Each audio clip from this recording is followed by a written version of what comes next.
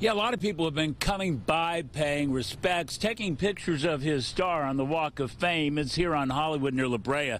All day, fans have been talking about his impact, his trailblazing. One who really understood his impact is actress Debbie Allen. Sidney was incredible. Actress, choreographer, dancer, producer Debbie Allen reflecting on Sidney Poitier. As a person in the industry, we've known each other for so long, so long. She looked up to him from the time she was very young.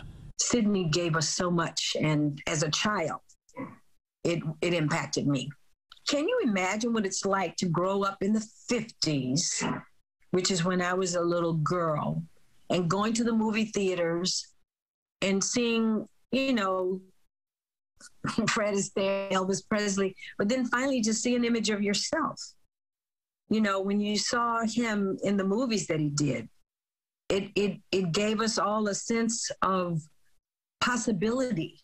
As fans walked by Poitier's star on the Hollywood Walk of Fame, they saw flowers, candles, and realized he had died.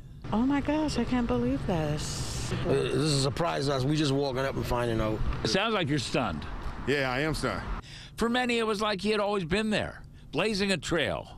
You're from Hungary. And you know Sidney Poitier. Yes, I know. He's famous everywhere. Yeah, he's famous. What are your thoughts?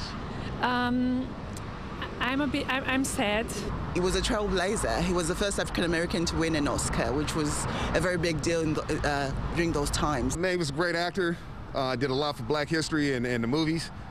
You have a picture on the star of you and him back when you were in the Beverly Hills area. How will you remember him? Oh, he's a legend. He broke barriers. He's a wonderful man, and he made it possible for us to achieve goals and things that we weren't able to do. How do you think he will be remembered? He's left a legacy of inspiration for so many millions of people. So whether from Debbie Allen or just people passing by the star here on the Walk of Fame, many very nice things being said today about Sidney Poitier. In Hollywood, I'm Hal Eisner, Fox 11 News. Alex, Christine, back to you. Thank you.